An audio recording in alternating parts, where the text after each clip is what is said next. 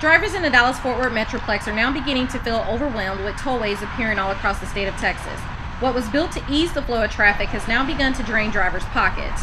The North Texas Tollway Authority, or NTTA, has come under scrutiny over the past 3 years when they begin converting their roads to electronic toll collection. No longer are drivers able to hand cash to a human being to pay to use the roads, but rather they are relying on a camera to film their license plate.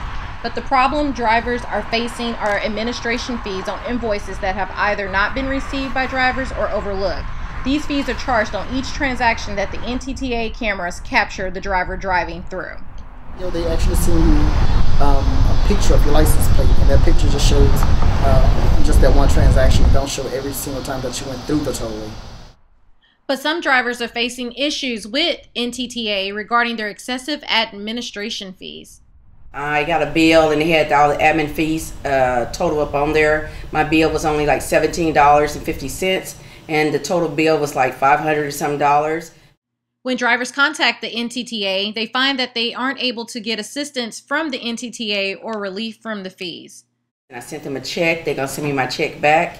And I tried to call them and the guy said, well, I have to pay the administrative fees. I'm like, you're not going to get it. I'm not paying $25 on 65 cents.